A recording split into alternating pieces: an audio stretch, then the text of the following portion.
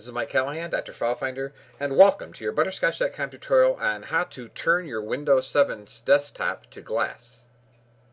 Now, in earlier versions of Windows, there's always been an icon down in the lower part of the taskbar that was to show the desktop.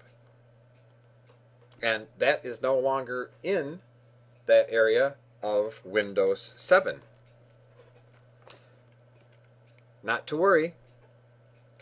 If you want to see your desktop when you have a lot of windows open like I have here, go down to the right hand side of the taskbar, over here where the time is and the area traditionally called the tray, and this little gray box here, if you click on that, it lets you see the desktop.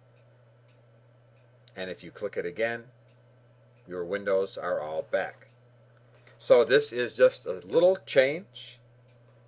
They've changed the way the button looks, and they've moved it to the opposite end of the taskbar.